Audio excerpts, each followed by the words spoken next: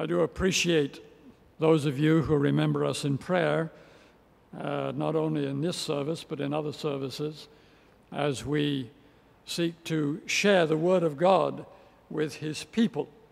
It's a big responsibility as well as a big honor, but we need your prayers, and I'm always confident and grateful that there are those of you who remember us in prayer. Our message this morning comes in the series that I'm continuing with you. This is portrait number 23. Jesus is the shepherd of God's sheep. Sheep and shepherds were an important part of life in Israel from the time of Abraham, over 2,000 years before the Lord Jesus was born. The first sacrifice made to God, which was acceptable to Him, is recorded in Genesis chapter 4, way beyond before Abraham. The sacrifice was that of an animal or animals, probably sheep or goats. Therefore, God's shepherds had an important role in Israel's life and culture. The sons of Jacob were all shepherds at the time Jacob sent Joseph to them with provisions of food and other things. King David, while still a youth, was a shepherd. It was he who wrote Psalm what? Psalm 23, where he refers to the Lord God as his shepherd. And he compares himself to that of a sheep. So in Psalm 23, if you're interested, would like to be blessed this coming week, in Psalm 23, we have a sheep speaking to us through the Word of God. And here in John chapter 10, we have the shepherd, the great shepherd himself, speaking to us. Jesus the shepherd has always been a relationship shepherd. Let's notice the relationship between Jesus and his sheep. First, in John chapter 10, verse 2, the man who enters the sheep pen by the gate is the shepherd of the sheep. The true shepherd is the only one who has the right to enter the sheep pen by the gate or by the door. Those who try to enter the sheep pen by another way reveal themselves to be of dubious character, thieves and robbers, according to Jesus. They do not really care for the spiritual welfare of God's sheep. Notice the double acceptance of the true shepherd in verse 3. 1, the watchman opens the gate for the shepherd. And 2, the sheep listen to the shepherd's voice. My question this morning to each one of us is, do you have an ear? No, I'm not talking about a physical ear. Do you have an ear for the voice of your shepherd? The sheep listen for the shepherd's voice. Also in verse 3, we see the first mention of the close relationship between the shepherd and his sheep. He calls his own sheep by name. not number, by name. Did you know that your name is carved or written on the palm of his hands? Did you know that? He calls his own sheep by name and leads them out. The Lord Jesus, the Good Shepherd, knows all his own sheep by name. Anyone want to say hallelujah this morning? Thank you, Lord. You're free in our English service to respond. Okay?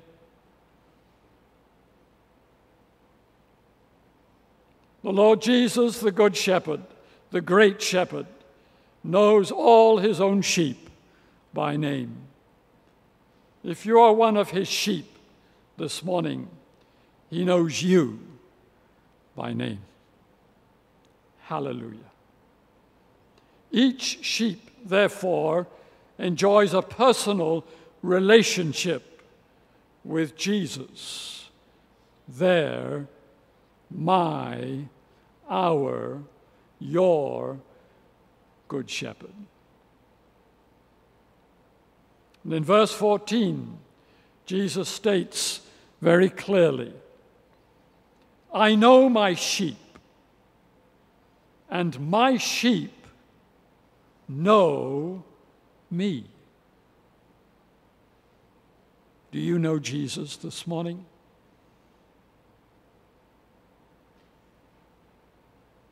We didn't read to verse 18 in the interests of time, because we are restricted in our Sunday morning service. But if you want to allow the Holy Spirit to bless your heart, I suggest you read John chapter 10, verses 1 right through to verse 18, once every day this coming week.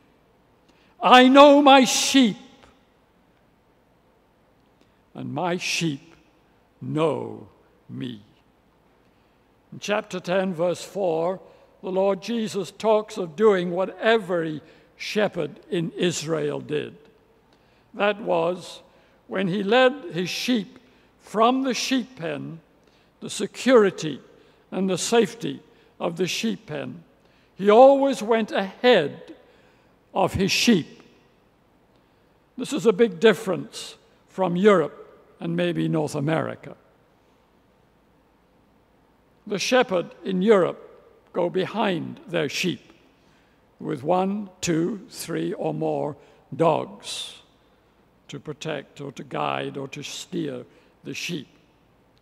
But not so the shepherd in Israel.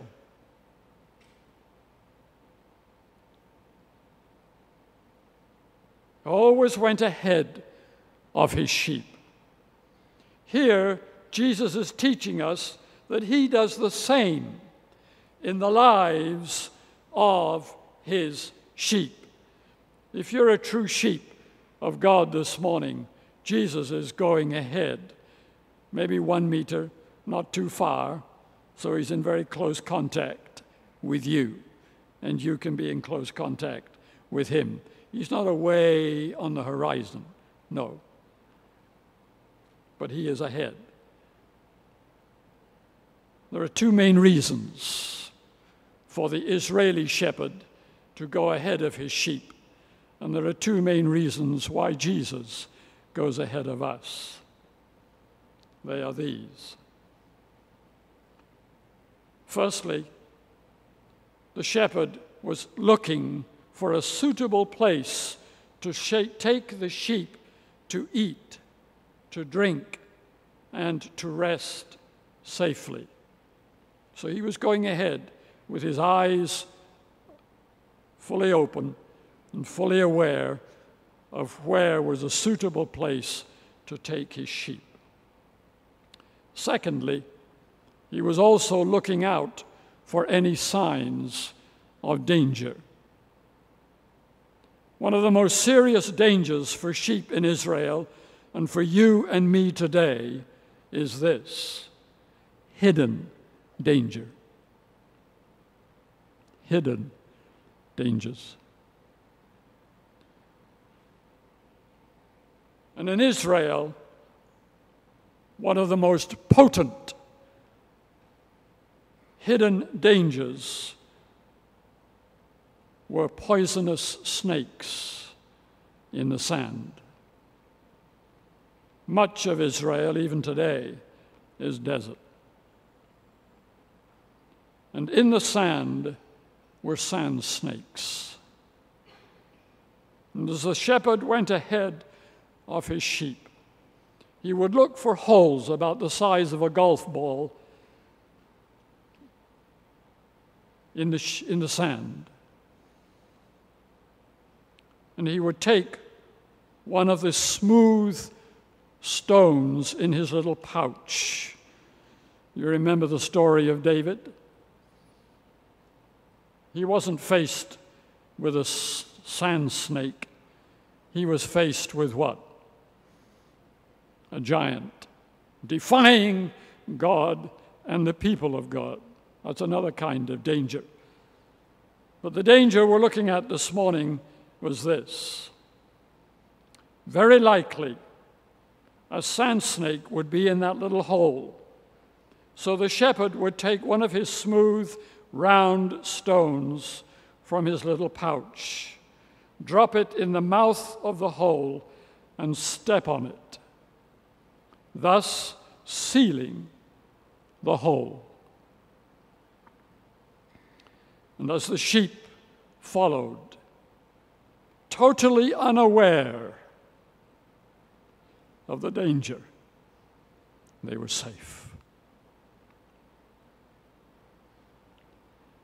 Brothers and sisters, there are dangers all around us, both visible and hidden. Sometimes you and I are not aware of the hidden dangers, but Jesus is.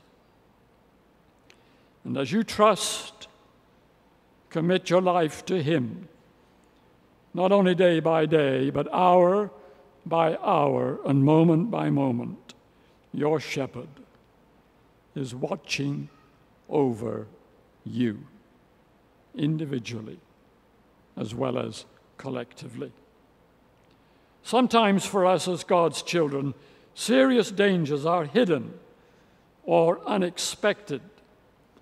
But if we walk closely with our God shepherd, with our good shepherd, the Lord Jesus, we will be safe.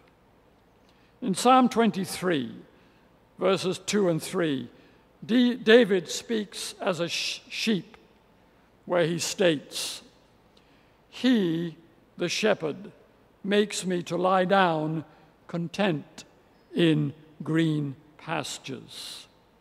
He leads me beside still waters. He restores my soul. He leads me in the paths of righteousness for my name's sake." Is that correct? No, for His name's sake. You and I carry the name of Jesus in our lives, in our thoughts, in our actions, day in, day out. Are you aware of that? You carry the name of your beloved shepherd. But He restores our soul. He leads us. He doesn't drive us. He leads us in paths of righteousness for His name's sake. David knew well that sheep need what sheep need because he was a shepherd. The Lord Jesus, as our good shepherd, knows what we need. So as we obey him and follow him closely, he will provide for every need in our lives. Just very quickly, 10 basic characteristics of sheep. 1, they are helpless. 2, they cannot protect themselves. 3, they cannot find their way. They get lost very easily. They can't find food by themselves. They can't clean themselves very well. They can't get up if lying on their backs. They will suffocate to death.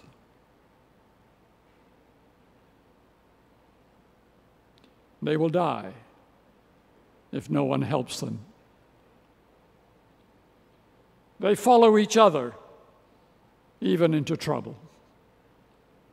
They're good followers, but not very smart. In fact, sheep are among what we would call the dumbest of God's created animals. They follow each other, even into trouble.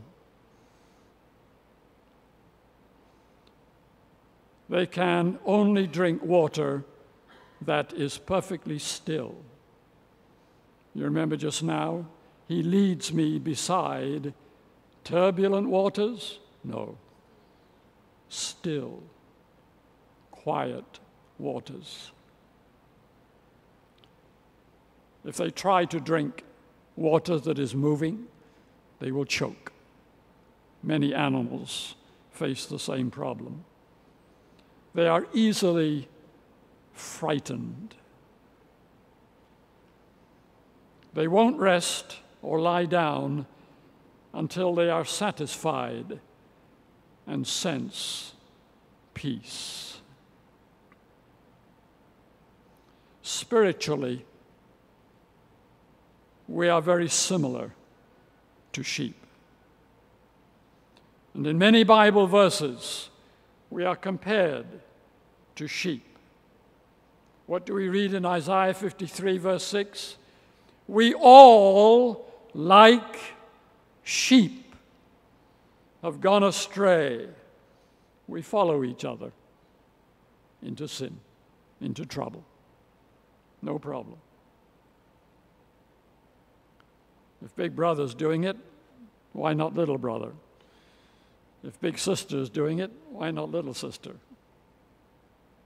We all, like sheep, have gone astray. We have turned everyone to his own way. And in John 10, verse 4, Jesus says, when he, the shepherd, has brought out all his own sheep, he goes on ahead of them, and his sheep follow him because they know his voice. Do you know the voice of your shepherd this morning? And are you following him? This is so important. Normally, sheep are good followers, although sometimes a sheep may go off by itself and get lost, as Jesus brings out in Luke chapter 15, where he reminds us of the shepherd looking for that one lost sheep. Here in verse 4, the Lord Jesus is saying that his sheep follow him because they know, they recognize his voice.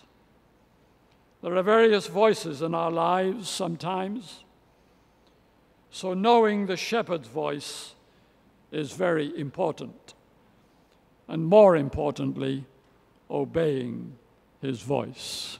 Let's pray.